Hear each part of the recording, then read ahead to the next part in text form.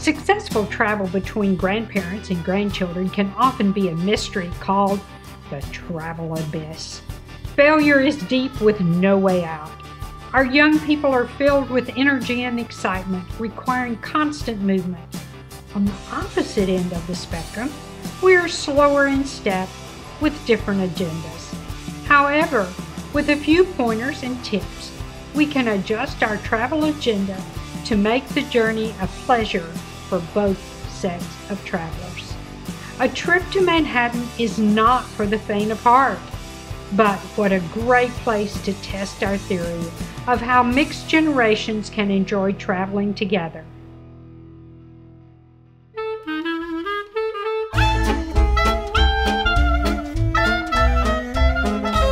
Meet our three travelers. Hi, I'm Sidda. Hi, I'm Twyla. Hi, I'm Annie. Welcome to New York City.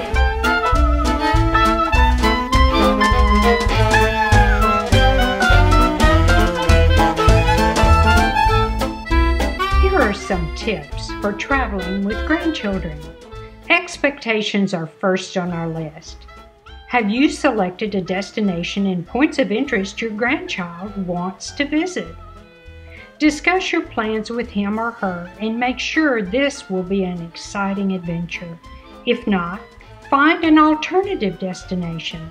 Talk about what you have planned and determine if this is the child's idea of a fun trip. Next, check on travel readiness.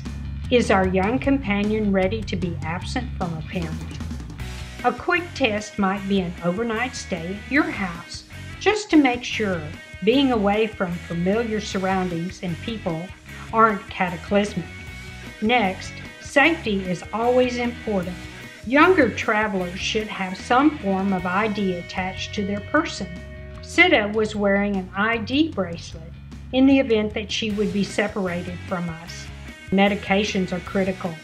If the child is on medication, make sure you have an ample supply and a written itinerary of when the meds should be taken.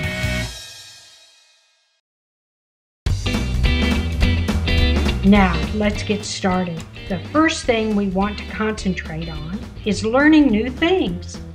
Whether you're 7 or 77, there is always something new to learn. When we arrived in Manhattan, one of the first things we wanted Sidda to learn to do was the basics of riding a subway. Of course, we wanted to incorporate fun into the process. How to swipe her Metro card, safety on the platform, and the diversity of the people who ride the train.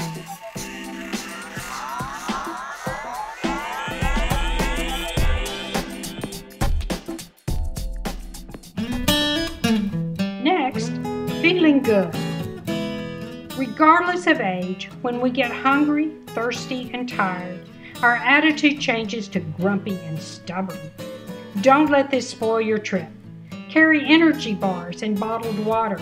Stop often to rest and grab a snack. Just 15 minutes resting on the steps of a museum or at a cafe will energize the group to carry on. Having fun is the ultimate goal of traveling with grandchildren. That's easy when you ask the question, what would be fun for him or her? Make an itinerary. Spontaneity isn't what it's cracked up to be. This doesn't mean you can't change your mind, but if you're spending all your time zigzagging from one place to another, that takes away from the time you can spend seeing new things. Don't expect every activity to be successful, because the next stop on your agenda might be that perfect ticket. I didn't have high hopes for the Museum of Natural History, but Sid liked it so much she didn't want to leave. A ride in a hansom cab was something we thought would be a winner. Sidda, not so much. We knew certain activities were natural winners, like going to the American Doll store and selecting a new doll. Sidda's selection is her lasting physical memory of New York City. Here's a quick review of our tips. Is the destination well suited? Are our grandchildren comfortable being away from home? Be sure to keep them safe. IDs and medications are critical. Make travel a learning experience. Feel good. Rest, eat, and play. Be physically comfortable. Layer clothing and wear comfortable shoes. Have fun.